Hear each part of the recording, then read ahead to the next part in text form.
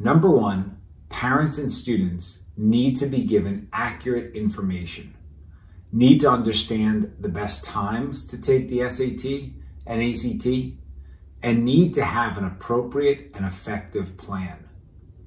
These are not difficult things to accomplish. We have been helping students formulate a plan, have them take the tests at the right times, and give them accurate information for many, many years now. A second, very simple way to be less stressed about the SAT and ACT, to feel less anxiety, is to do some practice, some repetition. And I don't mean a student needs to spend 50 hours preparing for the test, but just a few hours of effective practice. These tests are very repetitive. They're very redundant. They test students on the same things over and over again.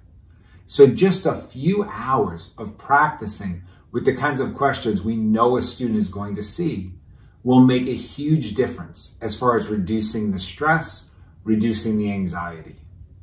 So reach out to us anytime. We're available for consultations. We're available via phone, email, chat, and we can give you a plan. We can provide you with accurate information to lessen the anxiety and stress.